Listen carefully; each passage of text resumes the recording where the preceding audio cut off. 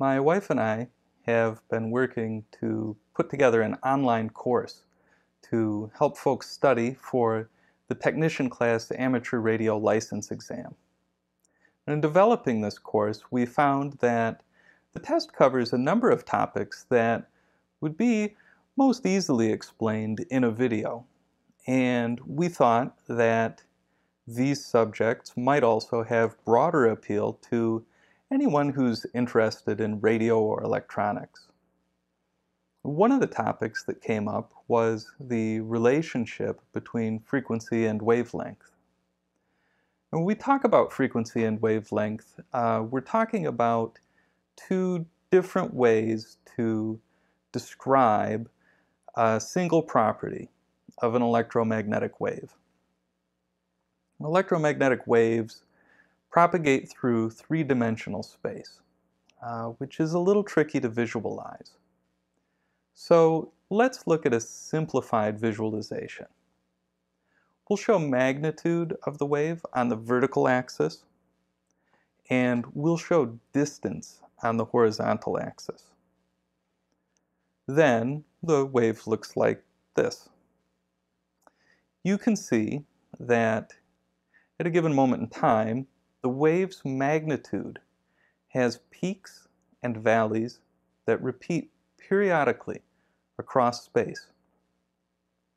The length of distance between these peaks is an important property of the wave, and we call it the wavelength. Now, let's suppose that this wave has a wavelength of 20 meters.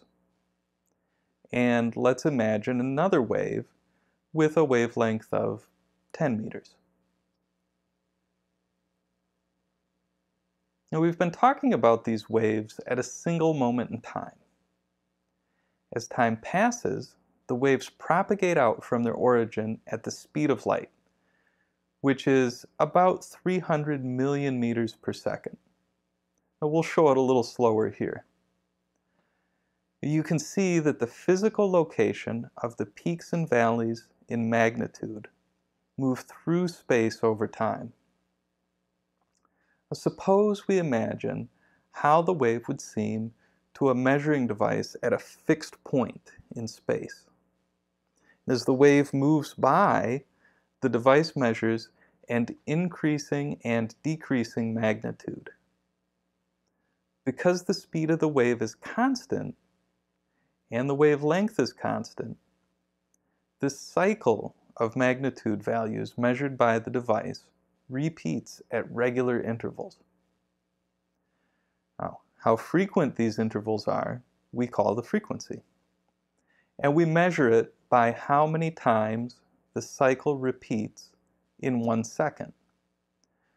We say that a wave that repeats its cycle 10 times per second has a frequency of 10 hertz. So, you can see that frequency and wavelength are really two ways to measure the same property of a wave. And we might choose one or the other depending on which characteristics of the wave we want to talk about.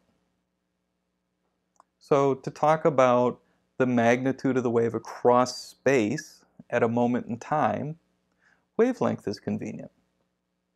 To talk about the magnitude of the wave at a point in space across time, frequency is handier. There are two ways to express the same property. But how do they relate mathematically? If we know one, could we calculate the other? The key is that all electromagnetic waves propagate at the same speed. It doesn't matter the frequency or the amplitude or anything like that. So we can see that in the time it takes for this wave to complete a few cycles, the other wave with half the wavelength completes twice as many. That's the relationship. As wavelength decreases, frequency increases proportionally.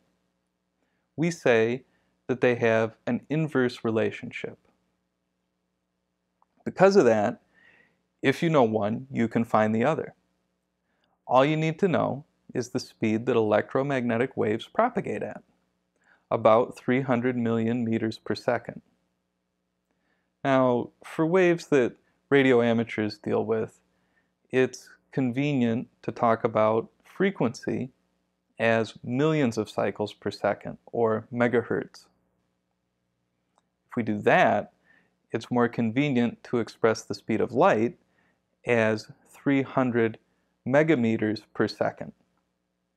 Then we can simply divide 300 by the wavelength in meters to find the frequency in megahertz.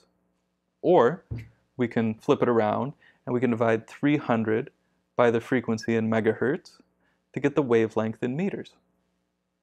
Now let's try it out. At what frequency would you find the 6-meter amateur radio band? Figure it out. You just take 300, divide that by 6, and we find it'll be around 50 megahertz. Let's do one the other way. What's the wavelength of a wave with a frequency of 144 megahertz? Just divide 300 by 144, and we find it's about 2 meters. As I mentioned earlier, my wife and I have developed an online course to help you study for the Technician Class Amateur Radio License Exam. If you're studying for the test, or if you think you might like to, I do hope you'll check it out at skillman.com. It's fast, effective, and guaranteed. I hope this video has helped explain the relationship between frequency and wavelength. If so, please give it a big thumbs up. And if you have any questions or comments, check out the comments section down below. I read that, I'll try and get back to you. And if this is the kind of thing you're into, hit that subscribe button.